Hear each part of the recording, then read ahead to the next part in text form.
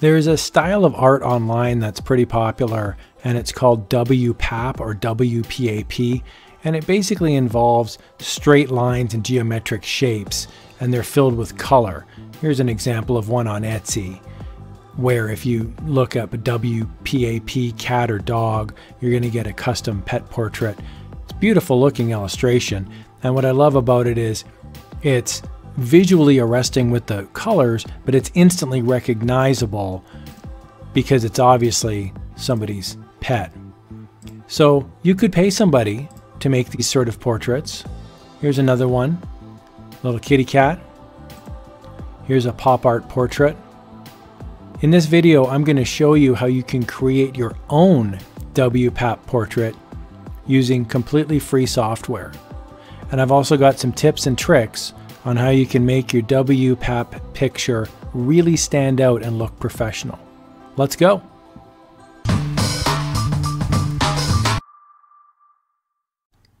All right, I hope all is well. Let's talk a little WPAP today.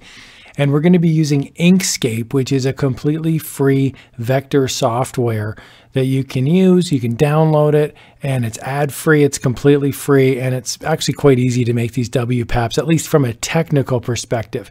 Now, I do want to jump in and just mention 2 minutes of art overview before we jump into Inkscape. Here's a typical WPAP, and the deal with these WPAPs, the reason why they're popular is they're both visually arresting and they're easily recognizable.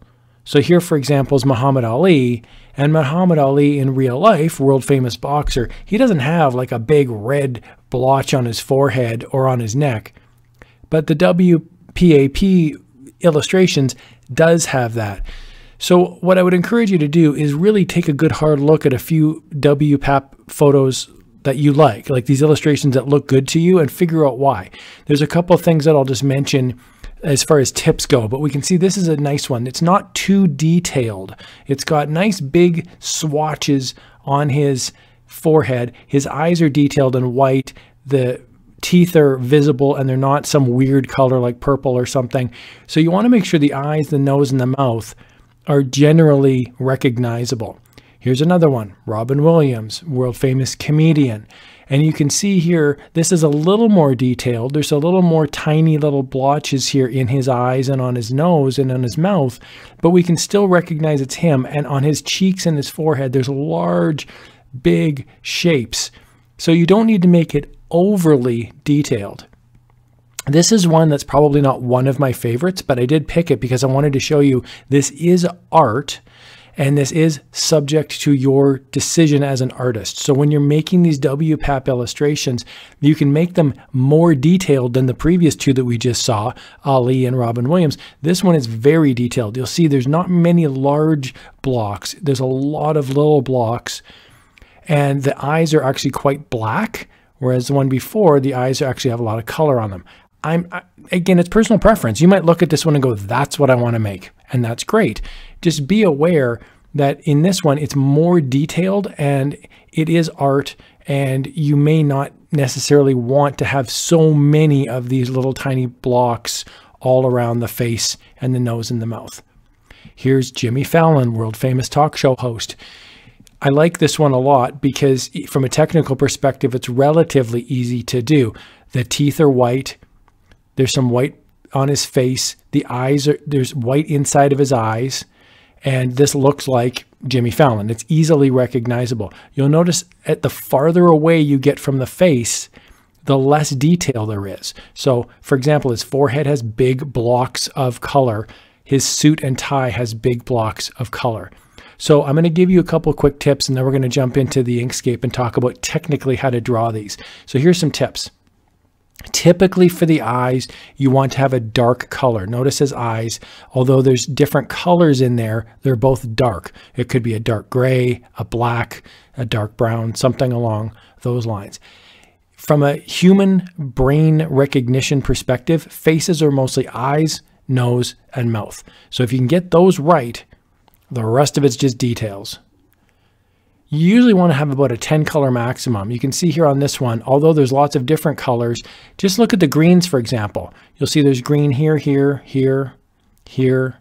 it's kind of spaced out. Look at the whites. There's whites here, here, here. It's spaced out. Look at the pinks. Here, here, here. It's spaced out. You don't want to just have half the face green and half the face pink kind of thing. You want to have a 10 color maximum and then use that color palette wisely. The colors are typically pastels as well. They're not super bright neon colors. Now you may want to try that. You may want to say, hey, I really want to try a neon WPAP. Yeah, it's great, go for it. But generally speaking, WPAP designs have some sort of a pastel sort of, calming, they're visually arresting, but they're not like a black light poster, for example. Don't forget to use white as one of your color palettes. And you'll see here, eyes, teeth, shirt. Those are all white in real life. And this artist said, let's make them white in the WPAP poster too. So, his teeth aren't green, for example. His eyes aren't bright pink. So just remember, you probably want to keep these white if you can, or at least as a baseline when you're starting out. And you don't want to get too detailed. This one to me is a nice mix of having some tiny spaces, like some tiny shapes, some large shapes, and it's a nice mix. The teeth, of course, are well defined, but you don't have like just, it's not like a mosaic, right? A mosaic would be like tiny little marbles making up an entire picture. This is nice big swaths. You want to make sure to vary that shape size. Have some big shapes in there, big color swatches, really big here on the tie and the shirt, and then have some little ones as well. The variation makes it really pop, which is a really nice feature. Typically, you'll have the tiniest shapes around the eyes. See how his eyes have all these little tiny shapes? Especially the eyelids, that's a big one. Eyelids, eyebrows, the nose, especially under the nose. And then right around the mouth, tiny details around the mouth as well. And then look at his forehead. It's just 1, 2, 3, 4, 5, maybe 6 shapes make up his entire forehead. So the tiniest shapes are around the face, the eyes, the nose, and the teeth.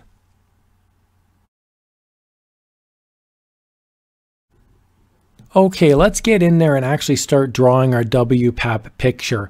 And if you've never heard of Inkscape before, then today's your lucky day. It's completely free. You just go to inkscape.org and you can just download this professional vector graphics editor. You can create SVG files, which is vectors, and we'll get into what a vector is here in just a minute, but you can just go to Inkscape and download. It's an awesome resource. Download it onto your laptop or your desktop computer, and let's get started. Okay, if you log into Inkscape for the first time and you open this application and you look at this screen, it can be a little bit intimidating. There's menus along the left-hand side. There's menus along the right-hand side. There's menus along the top, and it's like, whoa, where do I even begin? So I'm just going to take 30 seconds and just do a quick overview here on Inkscape. What we're going to be using today to do this WPAP is over on the left-hand side, and it's this Bezier curves and straight lines. It's this little pen tool on the left-hand side. When you click on that, there's going to be an option now to draw regular Bezier paths, spiral paths, B-spline paths, or straight lines. Okay, and we're going to be using sequence of straight line segments. If you've ever seen this Bezier before, it can be a little bit weird because you're like creating these weird curved lines. And a lot of people are kind of like freaked out by it and they're like, what do I do? And then you create this thing and you're like, what do I do? So don't stress too much about the Bezier. Today we're just going to be using the Bezier, and we want to go to the top where it says straight lines. Create a sequence of straight line segments. That's what we want to click on. Okay. From there, now the pen will only draw straight lines. So when I click and I move, I can only move in a straight line. So then I click again, and now I can only move in a straight line. I click again, I can only move in a straight line. If I go back to the original, you'll see it's highlighted. When I click it, that creates a shape. In this case, I created a triangle. That's what we're going to be doing when we create this WPAP. Now from here, because it's selected, I can just use my little color palette down at the bottom and I can make it any color I want. Pretty cool. Or I can say no color at all and that just leaves it as the little triangle here. I can also move the triangle around if I select it. There we go. And I can move it around as well. I can even stretch it. I can do all sorts of stuff with it. It becomes a vector. So you'll see these nodes. These are actually vectors. They're mathematical formulas that look at each other. So we're just going to be creating these shapes and just laying them over top of an existing photograph and then filling them in with color and removing what we call a stroke. I'm going to really scroll in on here. And to scroll in, I'm just going to hold down the mouse wheel and click the Control key. So Control and mouse scroll up. See, there's a black line on the actual triangle. That black line is what we call a stroke. And we want to get rid of that stroke. Okay? And I'm going to get rid of that stroke very easily. Down on the bottom, it says Fill Red, Stroke Black. I'm right down on the very, very bottom left. I'm going to click on that stroke where it says black. I'm going to click on it, and a little stroke window comes up on the right-hand side. And now I'm just going to remove the stroke. It says no paint, flat color, linear. I'm just going to click no paint. And now my stroke is gone. Now I can still move the shape around, but there's no black now inside that. It's just literally a red triangle. That's it. Now I can create another one. So I'll click the little pen button again, and I'll click here, here, here, here, here, here, and here. And now I'll fill that in with, say, blue. I'm just picking colors at random here. Now it's going to have the stroke on it, but I can remove that stroke by clicking the little stroke button down on the bottom left. And I can just click Remove Stroke. So now I've got a red and a blue. The blue now sits on top because I made it second. If you want to move it underneath, just select whatever item you want and just click Page Down. And it just moves down a layer. So now it's behind. If I change my mind and I want the red now moved behind, I'll click Page Down. And now that moves behind. If I change my mind and I want to move the red up, Page Up. That's it. That's how you create these shapes. We're going to create a million billion little shapes, and that's going to be our WPAP. Okay, so let's actually start drawing a WPAP image. I'm going to go up to File, and I'm going to Import, and that's going to import into my page. Now, if you want to change the page size, by the way, just go to File, Document Properties, and you'll get a little screen that pops up, and you can make the page size anything you want. And as I click on any of these things, it just changes the size of it. So let's say you wanted to do like US Legal 8.5 by 14. That's what I'll do. So I'm just going to click that. So I'm going to use 8.5 by 14 just as an example. Okay, now I'm going to go File, Import. And here's my picture I'm going to use. It's Marilyn Monroe. It's a public domain photo. And now I'm just going to move that into my page. So the question is, how much of this face do we want to use and how much of the rest of the body do we want to use? And it's really just an artistic choice. I'm going to try to just do the face. So I'm going to actually just make this a bit bigger. I'm actually going to decrease the opacity of this as well. So there's an opacity meter on the bottom left-hand side. I'm just going to lower the opacity down to about 50. And that way I can see the underlying page. It's like a see-through now. And I will just make this picture sort of sit in the page. We're going to be tracing over it, so I don't really care about the background. I don't care about the curtains, but I do want her face and her hair in there, and we'll use some of her body as well. So that looks good to me. Okay, so that's what we're going to be drawing now, is this piece here, and I don't need to worry about the top. I'm just going to have just a white background. Okay, so there's a couple things we can do here before we start drawing that I think, like, they're recommended, but you don't have to do it. So because I've got my little arrow selected, I can actually move this picture around, and I don't really want to do that. So I'll just go undo move. And I want to kind of lock this in place because I'm not actually going to be touching the picture. So down at the very bottom, I'm on layer 1, the only layer I have, and I'm going to click this little lock button. Locks the layer. See how the little lock now forms? And now I can't move it. It's like a wallpaper, which is great because I don't want to monkey around and move the picture when I'm halfway through drawing it. Now I'll go up to Layer and I'll click Add Layer. This will be layer 2, and I'm just going to call this layer WPAP. And it's above current layer, and I'll click add. So now I'm in a new layer. I can just start moving around doing my stuff. So I'm going to scroll in, and I'll just start with an eyebrow, for example. So I'm going to click my little pen tool, Bezier pen tool, there we go. Going to make sure it's not on curves, it's on straight. And I'm just going to start drawing. Now what I'm looking for, and this is really important, what I'm looking for is contrast. And contrast is light versus dark. So you want to go through and start clicking. And I'm using the definitions in my mind of what's light and what's dark. So I'm only going to highlight this eyebrow, for example. There it is, done.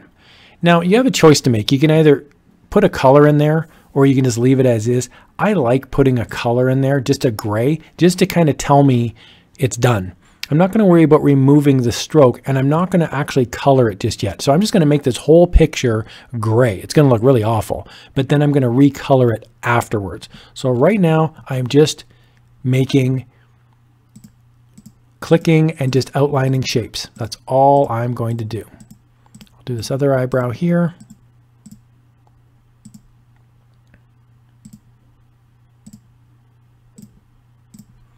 Done. Fill. We're good. Looks more like a scary Marilyn Monroe now. Now I'm going to go in here and do the eyes. So I'm going to click here, here.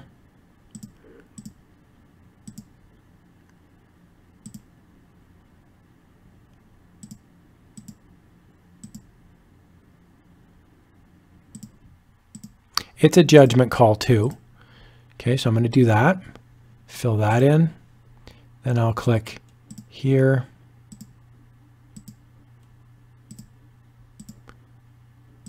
The nice thing is too, you can always change it, right? Now, let's say, for example, I want to come back to this one, but you'll see if I do that, there's going to be a space above.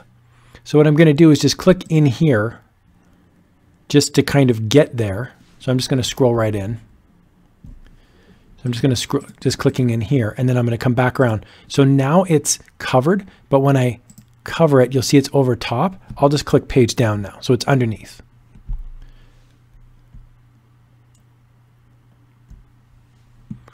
Okay, from there I'm now going to probably just should scroll right in. So now I'm going to go here. I'm going to start drawing around the eye. So it's nice because you can go underneath, right? So I can just do that, and then I can just go right into here. I'll fill it, and I'll click page down again. So now that gives me 2. So I'll start in here.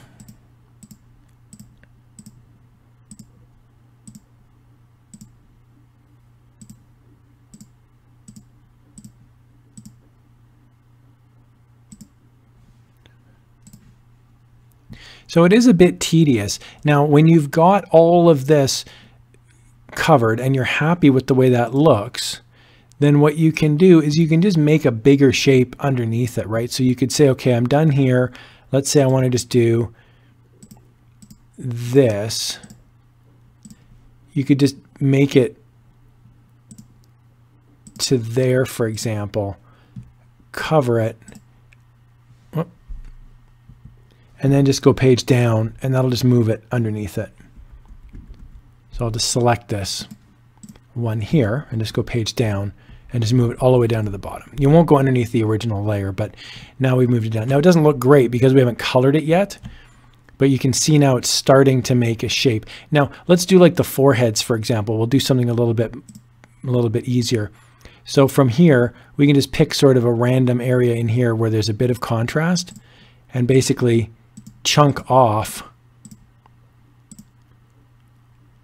a large portion. Now it's going to try, if you're out too far, it's going to try to link up to one of these. So you want to like go inside the actual shape. Now I've gone in there, and nobody will ever see that. So you have room to play now when you've got your eyebrows done or whatever. Again, I'm just going to fill this in, and I'll do page down. So you can see now the eyebrow sits on top of it. Nobody knows that you've drawn the line in behind it, right? But when we color this with whatever color we choose, let's say we're going to color it, you'll see it, the eyebrow will still sit up, right? So you don't need to color. We don't need to worry about coloring right now. We'll just continue to draw. And just remember to do File Save As, because you'll want to save this as well, just in case, you know, the cat jumps on your keyboard and destroys all your work. So you want to make sure as you get going, if you've been doing this for an hour, you want to make sure you save. Okay, so here I've got Marilyn Monroe WPAP is my Inkscape file. It's an Inkscape SGV, which is a vector, which is exactly what we want, and we'll click Save.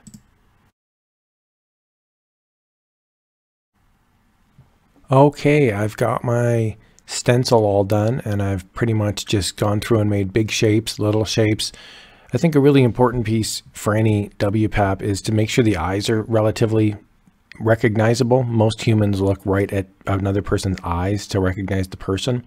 So that's probably the most important thing I would suggest. So I've made my images black for the eyes, over the eyes, and then the eyebrows. I'm not going to monkey with those colors. And then I've made the whites of the eyes actually white. Now, if we go through the coloring process and you're not happy with the way something looks, you can always just select it and you can actually just move it around.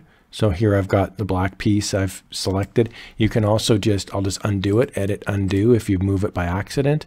You can also just select the actual item and you can move it down, up, that sort of thing.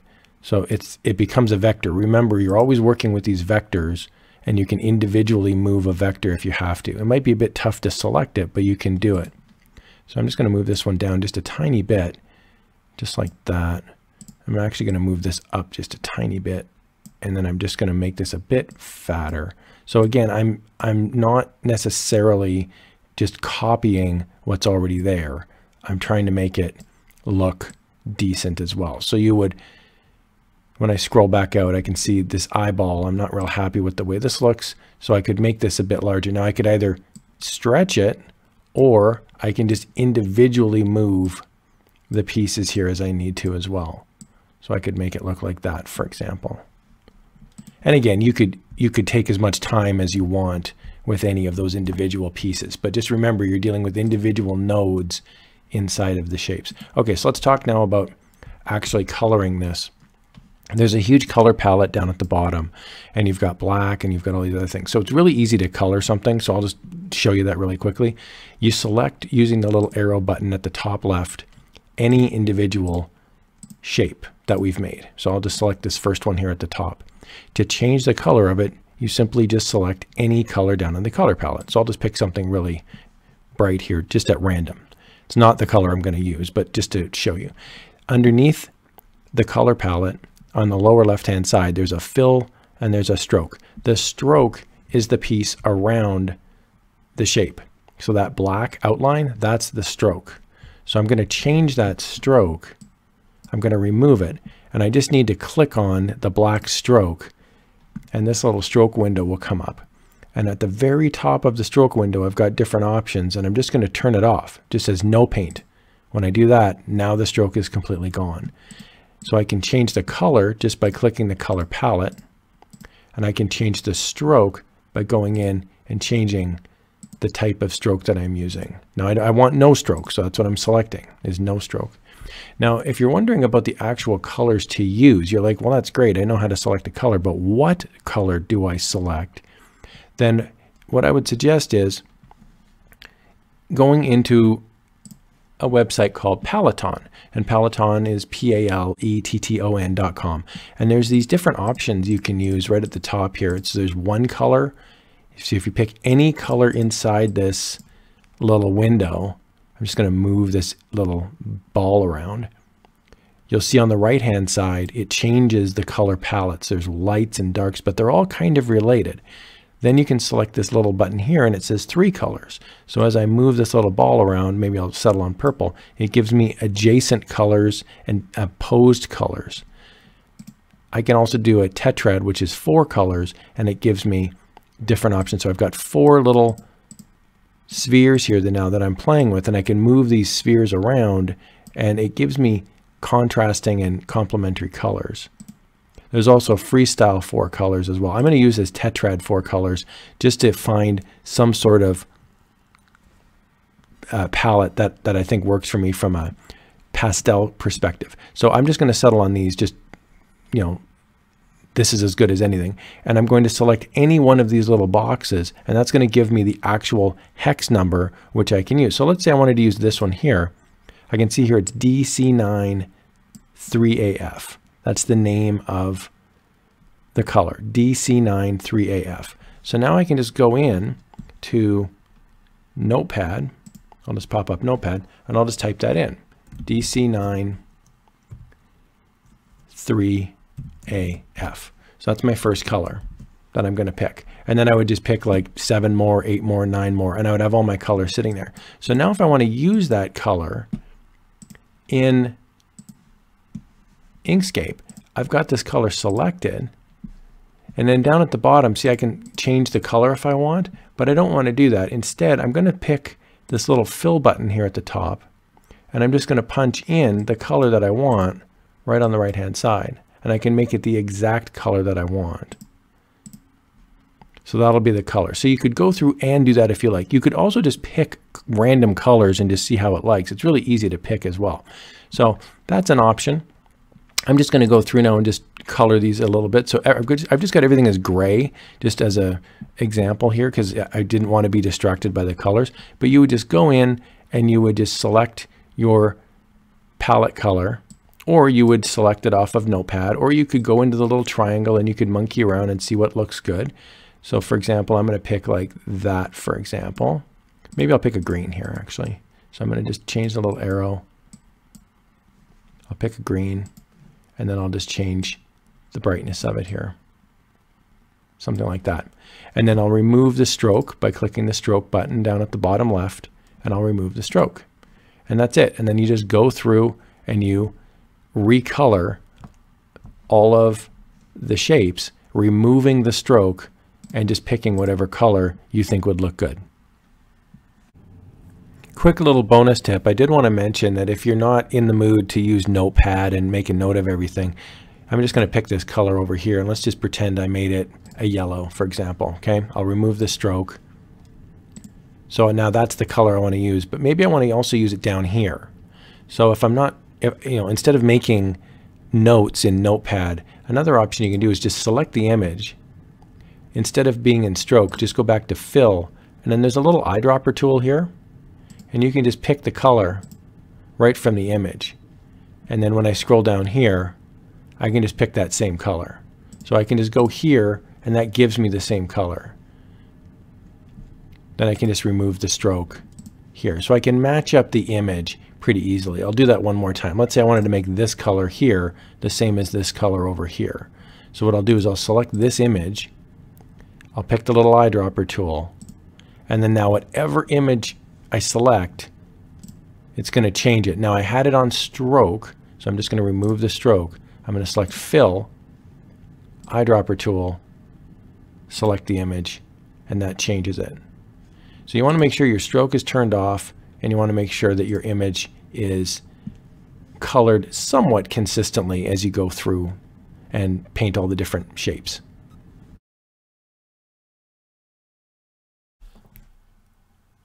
Okay, so I've got the last of the coloring done here. So this is my picture. Now if you want to look at the underlying photo at any point, down at the bottom there's a little layers tab, and you can just select the WPAP layer, which is the current layer, and you can just select a little eyeball, and that will just disappear and make everything disappear or reappear as needed. I want to point out too that when you're working on the image, you may want to use the image for reference, but you can always change the colors. So I'm certainly not saying that this is the final color palette that I would land on. I just colored everything in just to show you technically how you can do it. If you're not happy with the color palette and you'd like to change something, so let's say for example, I missed a couple pieces here, like this here, I'm not happy with the gray, let's say. So what I'll do is I'll change that. All you need to do is just go up here to stroke, remove the stroke, fill, and then pick the eyedropper tool and just pick any other color. So I'll pick like the pink, for example, and then here, the last of it, the stroke, I'll remove, fill, and then I'll pick maybe something that's not adjacent, right? So I'm just looking to see what am I not touching here. So this one here, for example. So I'll punch that in. Here's another little piece that I missed. Stroke, I'll remove, fill, and then I'll pick like blue, for example. So I'm just picking stuff at random, and then I'm looking through and just making sure I've removed all my strokes around my images. You can see here I've got a couple that this little black piece has come down, and this little piece here, I forgot to remove the stroke off of that.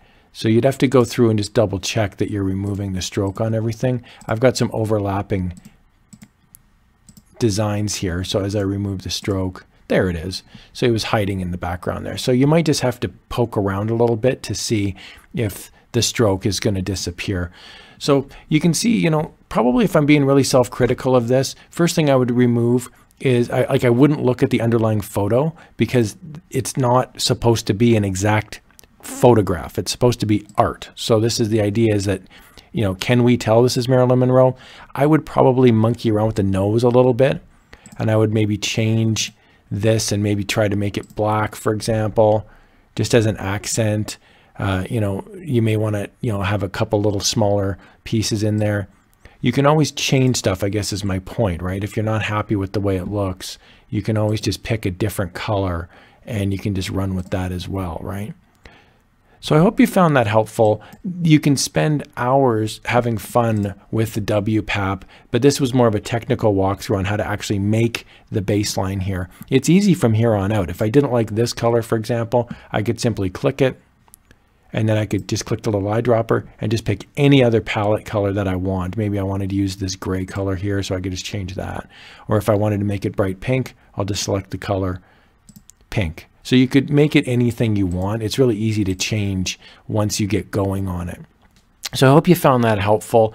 And you know, this is a great opportunity now when you remove the underlying layer, that you could use this now for a t-shirt, you know, that sort of thing. So I'm going to go to layer 1 and I'm just going to unlock it. And then I'm going to select layer 1 and I'm going to delete it.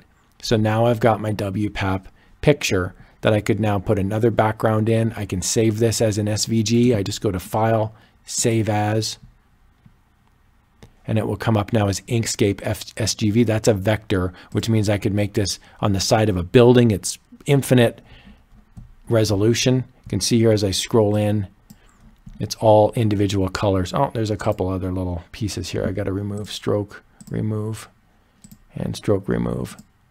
So it can be a little bit tedious here, but you know, I would recommend, you know, going through and just making sure, you know, cleaning up the image. That's a big piece of art that can be a little bit tedious at times, you know, going through and just removing images, like strokes around the images, that sort of thing.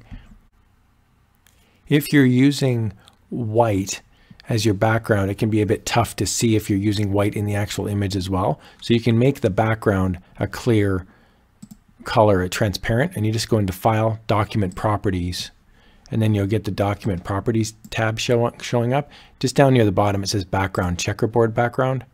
And I think that's helpful because now I can see this piece here. I would need to move it a tiny bit in, but I wouldn't notice that if the background was white. So there's my WPAP picture. I'm pretty happy with that. You know, I'll probably spend some time just cleaning up the nose a little bit, maybe adding a couple little accent, tiny little, you know, shapes, just to maybe make it a bit more detailed if I want. Otherwise, it's good to go, and I'll just use that on a t-shirt or a coffee mug. So I hope you found that helpful. As always, please feel free to like, subscribe, comment on the videos. Love to hear from you guys. Thank you so much.